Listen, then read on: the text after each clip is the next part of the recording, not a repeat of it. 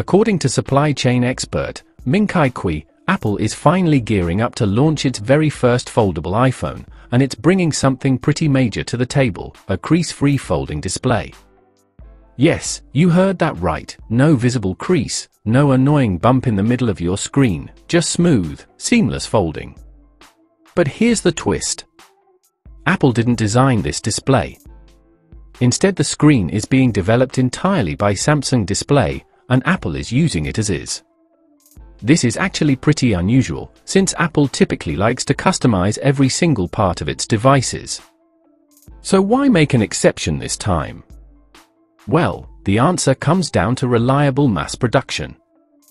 Apple wants to ensure stable mass production for its first foldable iPhone, which is expected to launch in the second half of next year. A custom design panel might not have delivered the same high production yields. So, Apple is going with what works, and right now, that's Samsung's proven crease-free display. Now let's talk about the real secret behind this breakthrough: the internal hinge. This isn't just any metal part. It's a precisely engineered component that controls how the screen bends, helping to distribute stress and prevent creasing. It works so well that Samsung and its key provider of internal hinges, Fine M-Tec, have teamed up to perfect it. In fact, Fine M-Tec is reportedly getting over 80% of the orders for this critical piece. Here's where it gets even more interesting.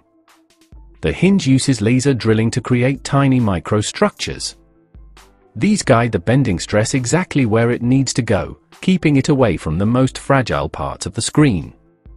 That means less strain, a longer-lasting device, and yes, a nearly invisible crease. Fine M-Tec is expected to start shipping these high-tech hinges in early 2026, and they don't come cheap. Each hinge reportedly costs between $30 and $35. Reports say up to 15 million display plates will be produced in 2026, but that doesn't mean Apple's selling 15 million foldable iPhones. Some of those parts will be used as backups for repairs, and others will be lost due to production issues, which is normal in this kind of advanced tech. So, what does all this mean? Apple is playing it smart. By choosing a reliable, crease-free screen from Samsung and working with proven suppliers like Fine M-Tec, it's making sure the first foldable iPhone doesn't flop, literally or figuratively. If it all goes according to plan, we could see Apple enter the foldable race in a big way, and potentially raise the bar for the entire industry.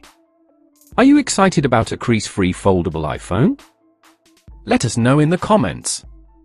And don't forget to like, subscribe, and hit that notification bell for more updates on the future of tech. Thanks for watching, and we'll see you in the next one.